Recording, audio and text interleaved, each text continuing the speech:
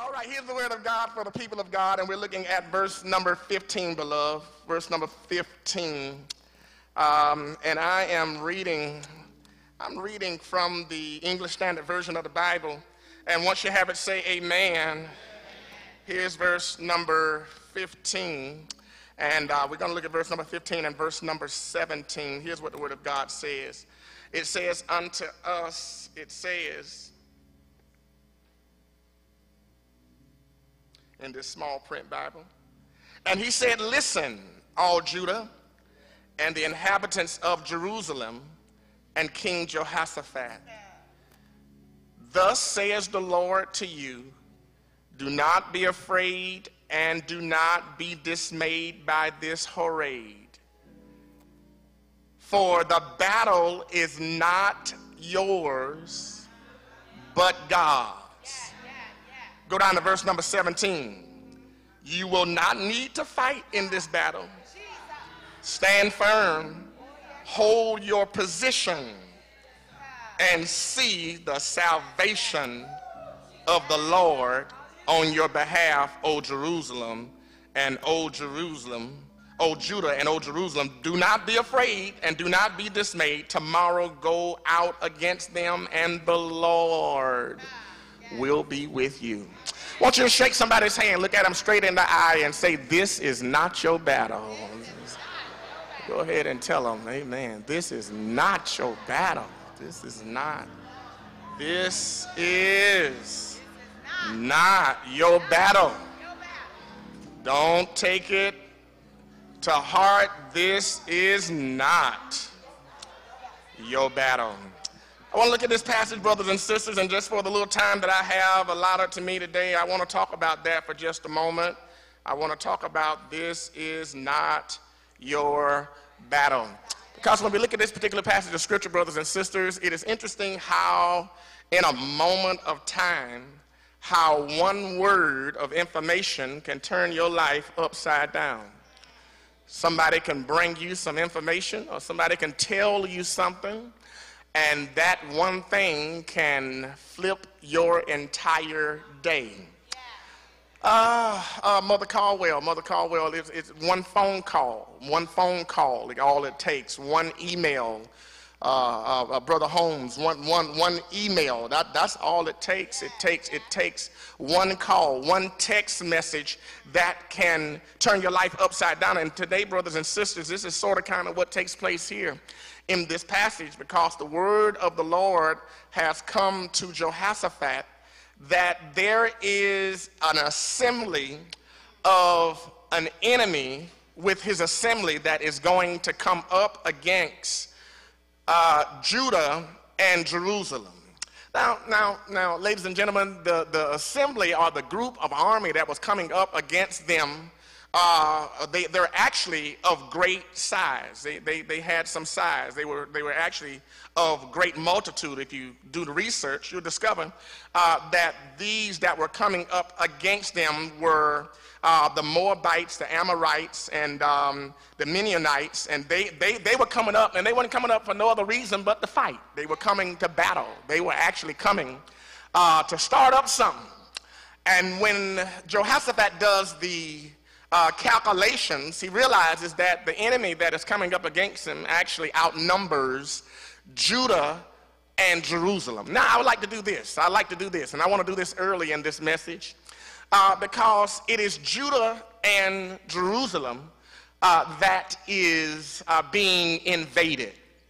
And anytime that you hear of some type of invasion of the enemy coming up against you, there are two things that invasion will attempt to invade in your life. What are those two things? It will attempt to invade, number one, your Judah, and it will attempt to invade your Jerusalem. Let me say that again. That when the enemy comes up against you in an enormous way, it is the enemy's intent to invade and to destroy your Judah and destroy your Jerusalem. Now I have to go a little bit further to tell you that the word Judah in the Hebrew actually means praise. And the word Jerusalem, Salem, means the city of peace. So there's two things that the enemy intends to invade whenever you hear of the enemy coming up against you. Number one, he intends to invade and kill your praise, but then invade your peace. Now you may sit there today and act as if you have never heard some news that bothered your peace. Because, ladies and gentlemen, brothers and sisters, you can find out something or hear something and your peace can be disturbed. And it is the will of the enemy to make you fidgety, to make you agitated, to make you walk in anxiety and walk in fear, ladies and gentlemen. And not only when it comes to your peace, but your praise, situations will come and it'll steal your praise. It'll cause you to come to church and not want to praise, not engage in praise. Somebody here this morning didn't feel, well, for a matter of fact, a whole lot of y'all didn't feel like praising this morning. Amen. And I don't know. I don't have a clue what that could be coming from, because, ladies and gentlemen, it is the will of the enemy to invade your peace and your praise. But now, ladies and gentlemen, brothers and sisters, it is the plan of the enemy to disturb their peace and their praise. And I want to say this to you in the introduction, that whenever you find yourself in these conditions, the text is tailored to teach us to avoid being consumed with what you're hearing. Avoid being consumed. In other words, you cannot allow the battle of your enemy to become your battle, or the battle and the rage in somebody else to become your problem.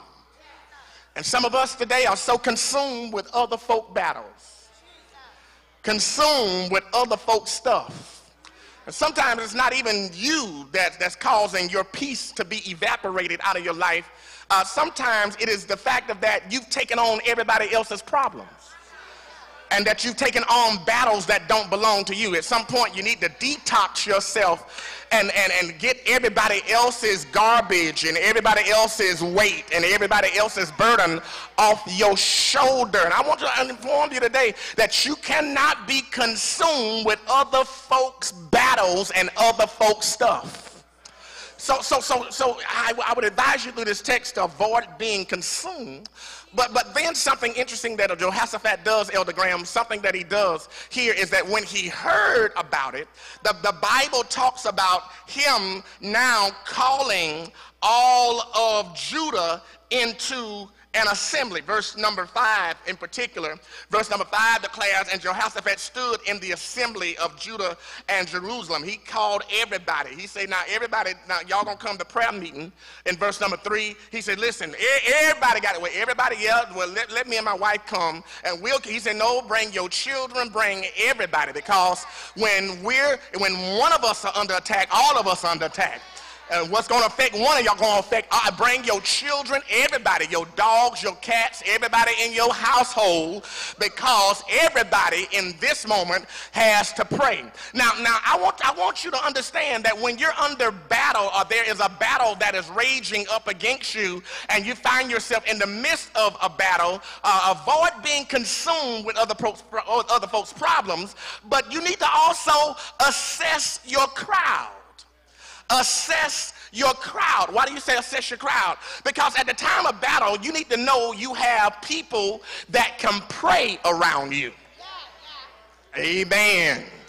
Amen. See, people are tested, and the identity of folk are tested only at the time of crisis.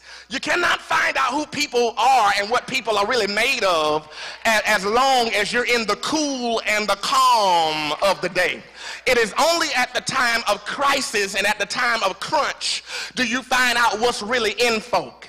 And you're going to need to assess your crowd. Make sure that when you're in battle and the battle is after your life, the enemy is after your life in this battle, you got to make sure you assess your crowd. Make sure that you're calling people into your periphery that have a connection with God. I'm going to talk to you just for a minute. I say folk that got a connection with God. And you need to assess your crowd so that when you get in the crowd, you can adhere the command. You can adhere the command. You can hear what God is saying. And the people, not you, Jehoshaphat, but the people in the crowd can affirm what God is saying. You need to have some folk in your crowd that have a connection with God, that can speak what thus saith the Lord. Now let me tell you why you're so consumed in your battle. Because the people in your crowd most times are the people that are trying to tell you what your enemy is doing. They are the ones that's coming and continuously telling you what your enemy is saying. Let me help y'all for a minute. Because in order to win a battle, you don't need to know what your enemy is saying. And you do not need to investigate your enemy's next move. Because when God is with you, I want to give a shout out to all of y'all who beating your brains out over how you going to win over this enemy. And you're trying to find out and get the down low on what's the enemy next one. What they said, child. What they said they gonna do, child. What they said how they said they gonna do it, girl. If you got people in your crowd, assess your crowd. Your crowd is causing more anxiety and more stress in your life. Don't come telling me what nobody around here is saying. I really don't care. Don't come feeling, well, Pastor, I just want to come and tell you these folks are saying this and these. I don't care what people are saying, because when you're under the power of God, it ain't what people saying, it's what God is saying. Get some people in your crowd, in your circle, that can remind you that the weapon is formed, but the weapon won't prosper. I can't get no help in here. Ladies and gentlemen, and in this text, ladies and gentlemen, that's what's going on. They had to have people in that crowd that could adhere the command. And the command came forth not through Jehoshaphat, but through somebody in that crowd. And you know what they said? They said, hey, all this praying. Because I know y'all praying, but they said the battle is not yours. Thus saith the Lord, it belongs to God. Now let me pick this text for the next few minutes here that I have with you. For the next 10 minutes, let me pick this text, because if you understand this is not your battle, then you're in a battle, and when you're in a battle, Pastor, tell me what I need to do. I'm going to tell you. Three things I'm going to tell you real quick, and I'm not going to dwell long on this because I'm not preaching long these days, amen, since last Sunday. Amen, I'm not preaching long, amen, since last Sunday, amen. I learned last Sunday I can preach short and get a lot done. Amen, praise the Lord. Here's what you need to do. Are y'all ready? Are you ready? Y'all say, tell me, Brown, tell me what I need to do. All right, when you realize this is not your battle, when you're in a battle, this is what you need to do. Number one, this is deep. Get ready. You need to pray to God. I told you it's deep. I told you it was deep. Here's what happens in the text. In the text, what happens is the moment he heard what he did in verse number 5 through verse number 12, he calls a prayer meeting. He calls, here it is, verse number 5, and he stood in the assembly of Judah and Jerusalem in the house of the Lord, even in the courtyard. And he began, that starts the prayer, to talk to God, to talk to God. Say, hey, talk to the Lord. You need to pray to God. When you're in a battle, pray to God. I know that sounds, Pastor, that ain't deep. Yes, it is. It's deep because when you pray to God, you need to pray with adoration. Adoration. The root word of adoration is the word adore. that when he opens up his prayer in verse number 5, what he's doing when you continue to read it is he's adoring God. I told y'all a few moments ago, it's hard to get something out of God when you ain't least adored him. Say, God, tell the Lord something that he already knows about himself. And you ain't saying nothing. No, open up your mouth and tell God something you already. Lord, you're wonderful. Lord, you are the great God. Open up your mouth. See, y'all have to learn that God ain't a God. Stop treating God like he a God way out yonder. And realize he's your father right here. And learn, if you and put it in the same level that you have your own earthly father. In order to get something out of your daddy as a child, you go to your daddy and say, Dad, you know I love you, don't you? I mean, especially girls, you know, especially girls. Girls will go to their daddy and fluff their dad. So, you know, daddy, you know, all rubbing on, oh, daddy, I want to sit on your lap, daddy, and oh, daddy. You know, after a while, daddy say, what you want? You want something. You won't say, why? Because you have spent a little bit of time letting God know I know who you are. I know, and God loves for you to recall back to him who he is.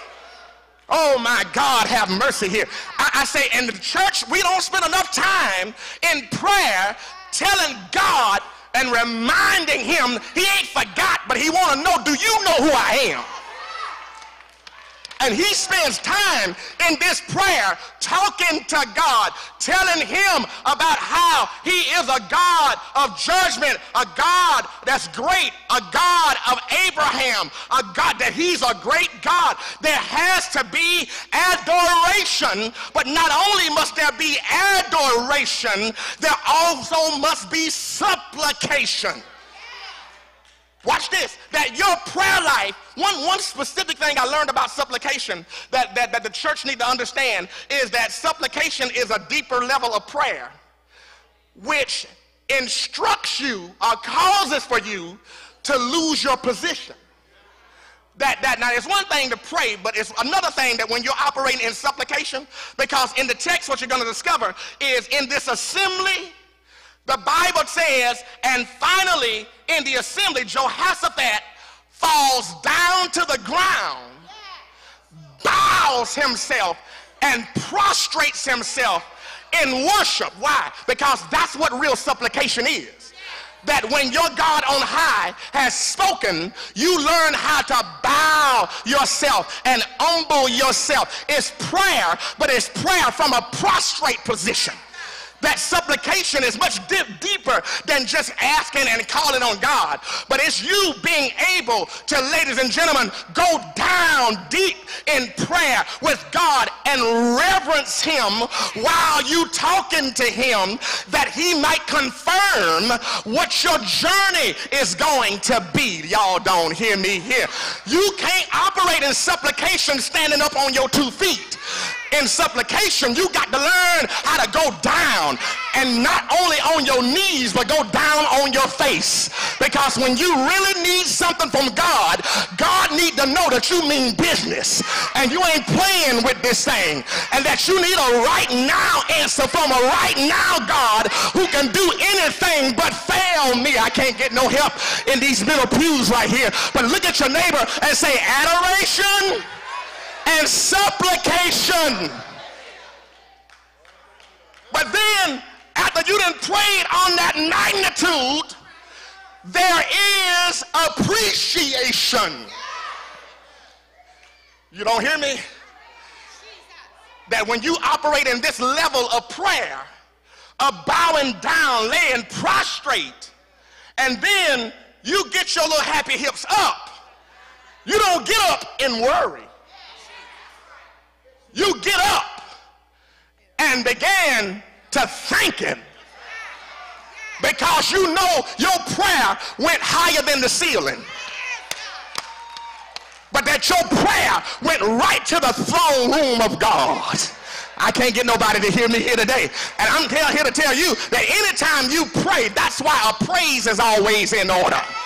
When you done prayed and prayed right, and you know how to get into the presence of the Lord, and I'm talking about into the presence of God without an intercessor, without somebody going there for you. And I'm praying that y'all will get to the place to whereas you don't have to call a prayer partner, because the Holy Ghost is agreeing with me right now, and I can get in touch with God by myself. Just in case your number is already busy and you got something else to do, that's all right. I got enough connection with God, and when I finish telling him what I need, I'm going to get up off my knees and I'm going to tell the Lord, thank you, Jesus, because I appreciate you, because I took the load that was on me, I put it on you. Cast all your cares upon him, for he careth for you. Shake your neighbor's hand and say, you ought to at least appreciate him after you pray. He ain't done nothing, but you ought to appreciate him. He ain't moved yet, but you ought to appreciate him. He ain't turned it around yet, but you ought to appreciate him. Because what they did is, when he knew he was in a battle, he prayed to God. But not only did he pray to God, number two, when the word came, watch this now, when the word came, in verse number 15, watch this word. He said, and all of a sudden, the word of the Lord came and said, don't be afraid, neither be dismayed. Verse number 15, for tomorrow when you go up, be not dismayed, because the battle is not yours, but God. Now, I like this. I like this. Because here's what I like. Watch this. Verse number 17. Y'all got to see verse number 17. He say, now you ain't gonna need to fight in the battle. Y'all see that? Yeah. But stand firm. Here it is. And hold your position. Yeah. See, because when you're in a battle nutshell, you gotta pray to God. But Deacon Kitchen, you also gotta position yourself. Why? Position. Because I got this footnote, and I need to tell you, can I tell y'all this footnote right here? Yeah. Positioning yourself is what you do today so that you can win the battle tomorrow. I didn't make this up, Sheriff. I found this. He said, watch this. Look at the verse. Y'all not looking at the verse. It's right there in verse number 17. He said, now, it is tomorrow you're going to go down against them. It's right there. He said, tomorrow go out. But don't go out tomorrow before you position yourself today. Don't run out there tomorrow and you ain't prepared. Because knowing, watch this, that the battle is not yours does not constitute no preparation. There still has to be preparation. God Almighty here today. See, you think because the Lord has said the battle not yours, it belongs to me, that you ain't got nothing else to do. Yes, you do. Because you can take your unprepared self out there tomorrow and mess up God tomorrow. Because you can go out there tomorrow and get out of position and get in God's way with your temper tantrum self, with your short fuse self. Because the enemy always gonna be the enemy. But the question is, are you gonna show your crazy self up tomorrow and feed into the enemy what the enemy needs you to feed into him? Or are you going to be able to hold your position? Because the enemy ain't ever gonna stop being the enemy, because the enemy only know how to be the enemy. But the question is, what in the world are you gonna do when you get there tomorrow? So don't wait till tomorrow to get prepared, baby.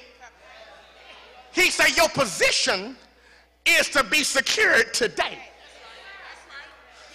I don't know what kind of battle you're going to leave this church, because your battle ain't in here. I don't know what kind of battle you're going to leave this church to face on tomorrow. But position yourself.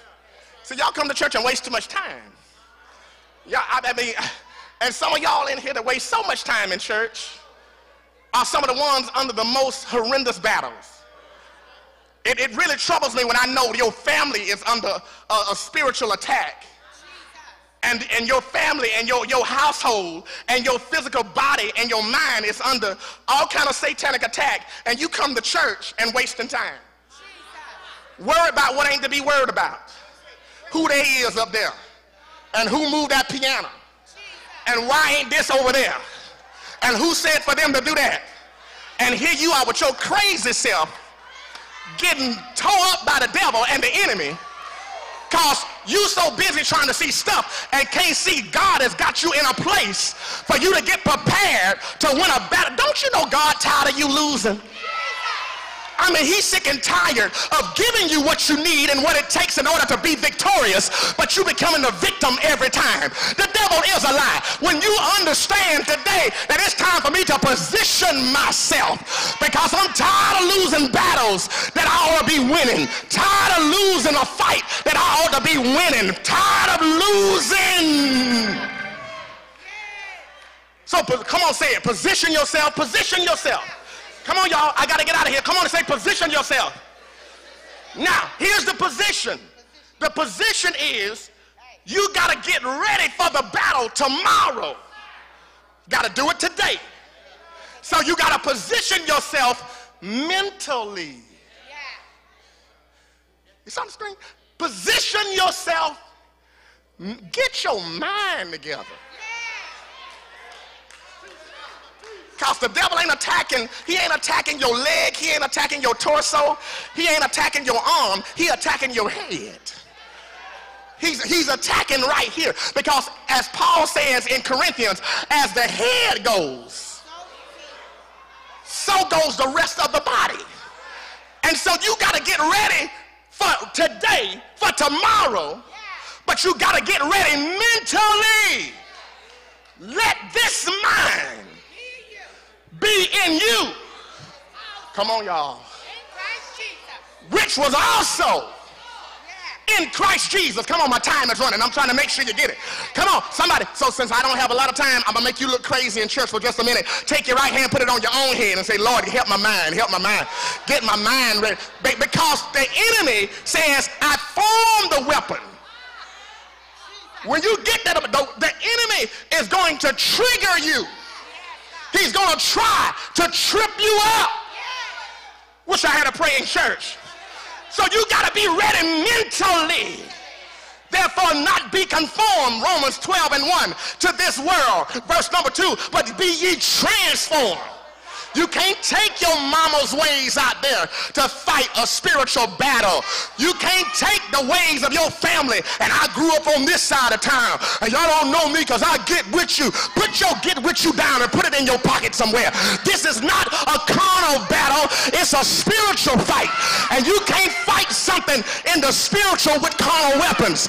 You're going to have to position yourself and get your mind right. Tell your neighbor, get your mind right, man. Get your mind right. Get ready mentally. But Deja, get ready emotionally. Get your emotions under control. Don't go out there fighting in this battle in your feelings. Get your feelings under control.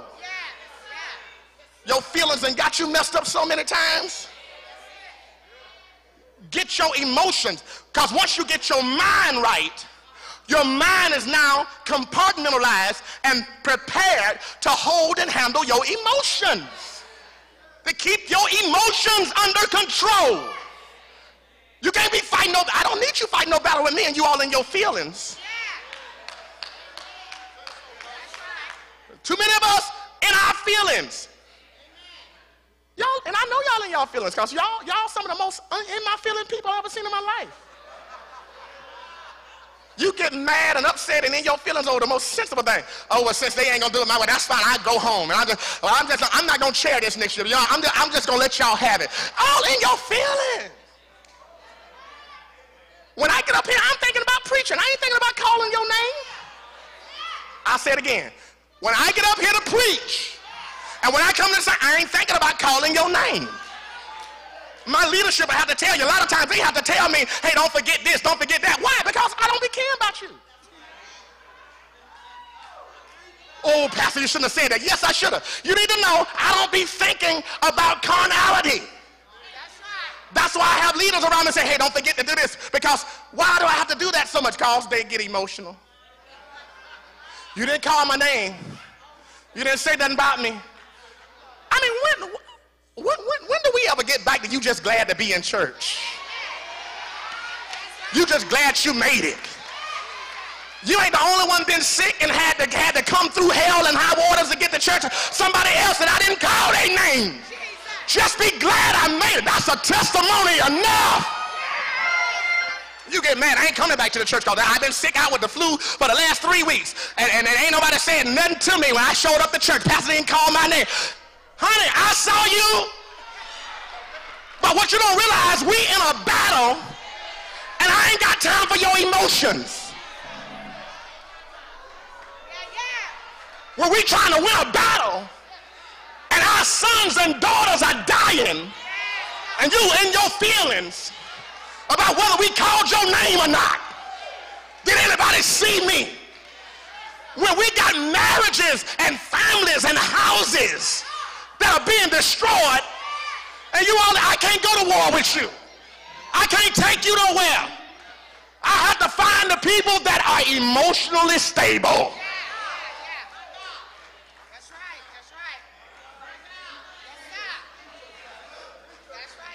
Yeah.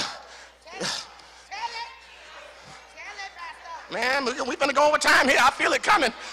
Because you got to get ready. And yeah, I will call your name when the time comes, okay? Don't worry. I ain't saying I never call it, but you got to understand the spiritual connotations.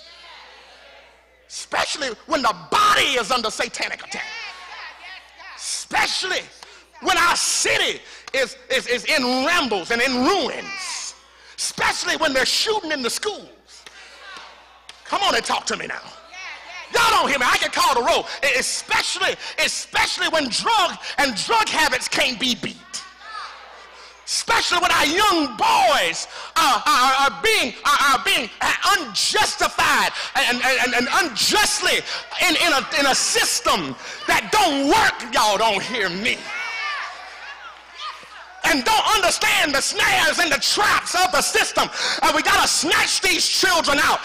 Got a sheriff that needs us not to be emotional and all in your feelings, but needs you to be spiritually ready to help fight the battle, the unseen battle, the one that you can't see with your natural eye. But there is a principality and there's a power, a ruler of the darkness of this world that is permeating through our city. And he don't need you in your emotions. He needs you spiritually ready.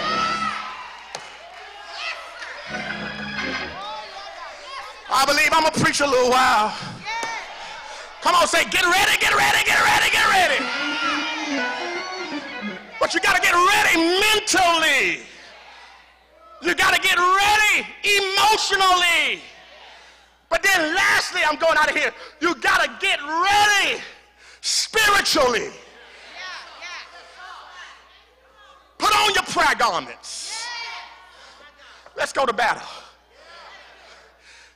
Get a word from the Lord that tomorrow when you get up, now that you're mentally ready, emotionally ready, and you are spiritually ready, he said, now you're going to go down there, but you ain't going to have to fight. He said, I'm going to tell you where I want you to go. But you ain't gonna have to fight. And then when he said to them, now that you are emotionally ready. Why? Because he said you're not afraid. Here you go. He said, be not afraid, nor be dismayed.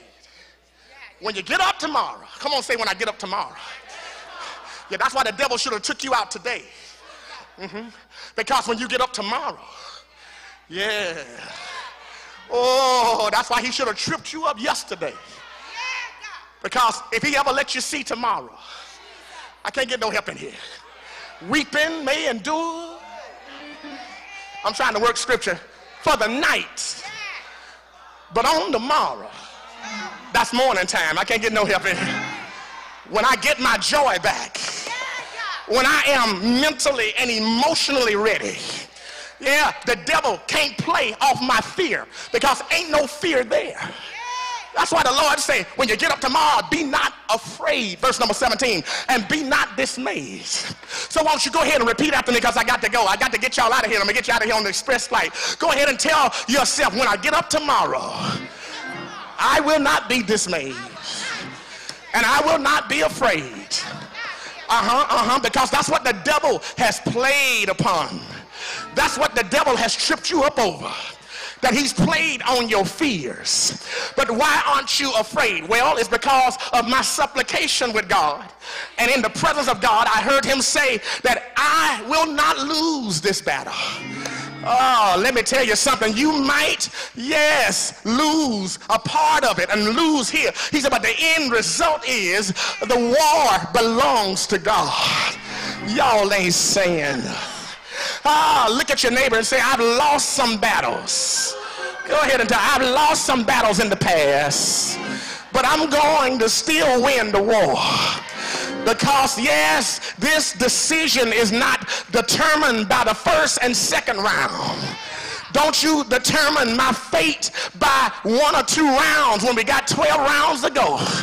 That's why when I watch boxing, I don't ever get so excited when they knock him out in the 3rd round. Because I'm just like that guy that got knocked down in the 3rd round. With my shaking legs, I'm standing back up because I know the fight ain't over yet. And don't you let the devil play on the battles you done lost in the past. Look at your neighbor and say, it's 12 rounds and I'm just getting started. The war belongs to me. Y'all ain't happy. I say I got to get out of here, but won't y'all push me out the door right now and tell your neighbor with a smile on their face, the battle don't belong to me. This ain't my battle to fight, but the battle belongs to God. I got to go now. God bless your heart, because when I tell you this last thing, you got to pray to God. You got to position yourself. But then lastly, he heard that the battle don't belong to them, but it belongs to God. So tomorrow, when he got up the next day, verse number 18 says this, and I'm going to lead you into the last point. It says, when they got up, he said, well, now what I'm going to do is I'm going to get my troops together. Because when he got up the next day, verse number 21 says, and he took counsel. And when he took counsel with the people, verse 21 says he appointed some praisers and he appointed some singers. That's all I'm trying to tell y'all. I'm going now. Because when you understand this is not your battle, you got to pray to God. You got to position yourself. But lastly, you got to learn how to put the praisers on the front line. I'll see y'all later. I say put the praisers on the front line. Because when you already know that you got the victory, the next thing you got to learn how to do is you got to put the praise on the front. Because the trouble is with church, Shakira, a lot of us are putting the praise on the back. Y'all don't hear me. You're going to praise God when it finally manifests. And you're going to praise God when the battle is over. But I heard the Lord saying, don't wait until the battle is over, but put the praises on the front line. Put the praise out front and begin to shout right now. I'll see y'all later, but let me just ask the question. I'm not preaching to everybody right now, but I'm only preaching to the praisers, because tomorrow when you get ready to go back to your situation, I come to tell you, put the praise on the front.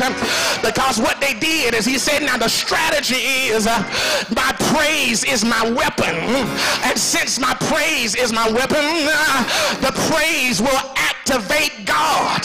Have I got a witness? Some of us wonder why the churches are so dry and wonder why the atmosphere is in such a drought. What I come to tell you is because we don't have the praises on the front. Have I got a witness here? Everybody is going through trouble, but ain't nobody putting a praise on it. Everybody is sick and afflicted in their bodies, but we ain't putting the praises out front. And I'm calling in this church for the praises. Will y'all please stand up with all the praises? I ain't talking about everybody, because everybody can't make it through a battle, but I say, where are the praises at? And the people that believe that praise and prayer is the greatest weapon will shake your neighbor's hand as I get out of here right now and tell your neighbor the praises belong in the front of the line. Look at your neighbor and say, I'm moving on up to the front because I am a praiser. Now if that ain't you, don't worry about it, because when the praises got on the front line and they began to praise God, they began to sing the praises. The next morning when the enemy heard that the praises was coming, the enemy did not expect you to show up with a praise. Have I got any company in here? It confused the enemy because the enemy thought that if he afflicted you and if he scared you up, you wouldn't praise God. And that's what a lot of us are doing every Sunday. You come to church and you make the enemy be the truth, because he say, if I afflict you, you will sit there and you won't ever open your mouth. But the devil is a liar, because we putting the praises on the front line. Have I got any company in here? Because when the enemy see us praising, hey, Brother Kitchen, he don't expect you to praise. He don't expect you to go in like, oh, y'all don't hear me. Shake your neighbor's hand and say, neighbor, the enemy is going to hear me praising the name of God, because this battle is not mine, but it belongs to God. Look at your neighbor for the last time and say, neighbor, I got good news for you. If you're going through anything, if you're up against any battle, put your praise on the front. Put your praise in the front. When you go to work tomorrow, put your praise on the front. When you go back to the doctor, put the praise on the front. When you go back to your house, put your praise on the front. When you go down to City Hall, put the praise on the front. When you go into the highways and the byways, y'all ain't saying nothing. Put the praise on the front. Have I got a witness? And when the enemy heard the praises of God's people, they began to destroy themselves. Have I got a witness? I say the enemy got confused. I got to leave you for the last time, but look at your neighbor and grab him by the hand and say, neighbor, I declare the enemy shall destroy themselves, and what the enemy meant for my downfall is going to be their downfall. What the enemy meant in order to take me out, in order to take my children out, in order to take my family out, what the enemy meant for my demise, God is going to turn. God is turning it. God is turning it. Oh, won't God turn it? The doors are open. We got to go. Oh! I'm gone. He'll turn it. I wish I had more time, but he'll turn it. He'll turn it. I don't have no praises in here, but that's all right. I say he'll turn it, Tara.